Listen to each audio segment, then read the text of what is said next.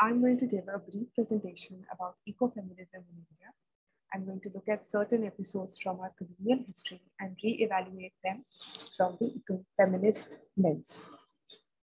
We are very aware that nature plays a very central part in our Indian ethics and history. Right from the times of Harappa and Mohenjo-daro, we can see the evidences of the nature worship that was going on through the Pashupati seals or the evidences of Mother Goddess figurine, right up till, let's say, the Chipko movement, which was perhaps one of the most visible manifestations of the respect that we have for nature. So we come to the question of what is ecofeminism? So it is a fairly recent development in feminism, and this term itself was coined as recently as 1974 by Ph.D. She postulated that oppression of women and other marginalized groups is intrinsically linked to the degradation of the natural world, and both of these oppressions arise as a result of patriarchal domination.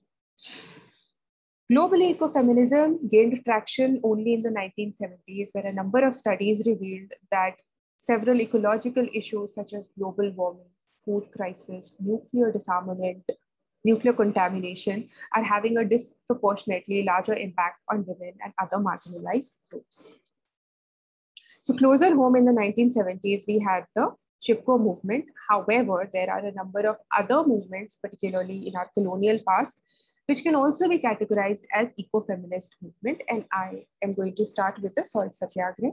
So Salt Satyagraha was initiated by Mahatma Gandhi in opposition to an oppressive law that was the Salt Act of 1882. As per this act, the British had the monopoly over the salt production and the taxation of the salt. Now, selection of salt as an object through which civil disobedience could be carried out had a threefold purpose.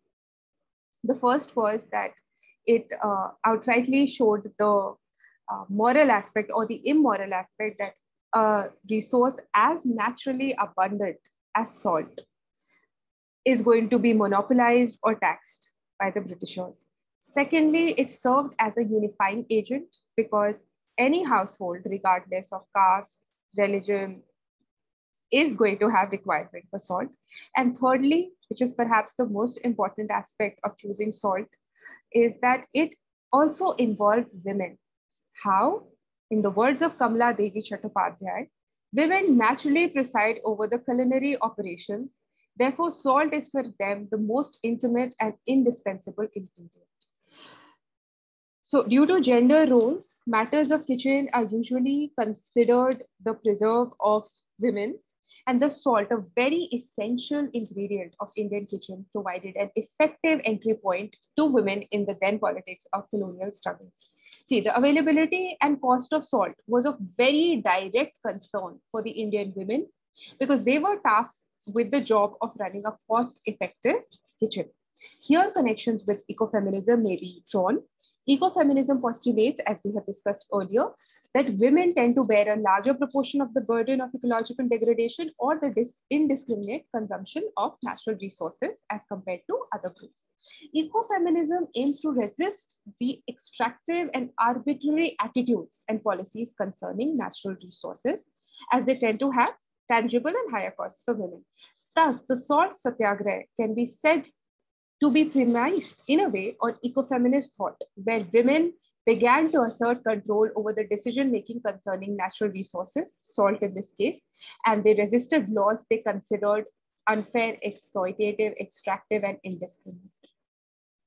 In the earlier parts of our colonial struggle, that is before the civil disobedience movement, women played a role, but it was secondary. And the primary role was concerned with their services to the family or looking after the family. But after Dandi March, women began to view themselves as having agencies and as being equal partners in the colonial movement. So there are largely two common criticisms that are leveled against the ecofeminist ideas. First is that it essentializes gender roles. Secondly, it excludes men from the ecofeminist project of Yes. So essentialize gender roles. So women's participation initially in the Dandi March was seen as a continuation of the essentialized nature of the Indian women, that is self-sacrificing and devoted to the family. The only difference being that this time the nation was equated to the family. So nation was defined as a larger family. Eventually, after getting this access into politics, women could transcend these essentialized roles and contributed in more militant and alternative capacities, as demonstrated by the very valiant contributions of Sumati Morarji, Matangini Hazara, Usha Mehta, Beena Das, Suhasini Ganguly, etc. The second criticism is the omission of men or exclusion of men from this particular worldview. So eco-masculinity is one such idea that needs to be explored because it's a field that runs complementary to ecofeminism, and it has a perspective that seeks to enable men to assume roles that would challenge exploitative thought patterns and processes. Here, a discussion of hegemonic and non-hegemonic masculinities is in order. Hegemonic masculinities tend to denote characteristics like tendencies to exploit, to dominate, whereas non-hegemonic masculinities include traits like capacity to care for the environment. To explain this better, let's consider the case of, or the confrontation of the Pahadia tribe, which occupied the Rajmahal Hills, with the Britishers, who were seeking to commercialize agriculture and bring in the idea of private ownership of land.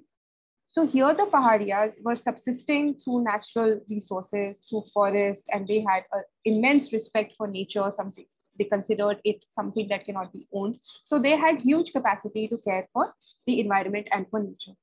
Whereas the Britishers are projected as denoting hegemonic masculinities, which can be denoted through identities or characteristics like white, imperialistic, capitalist, enterprising, and eco-masculinities of the Pahadiyas can be seen as being denoted by brown, barbaric, uncivilized, natural, emotional, irrational, and a confrontation between them ensued.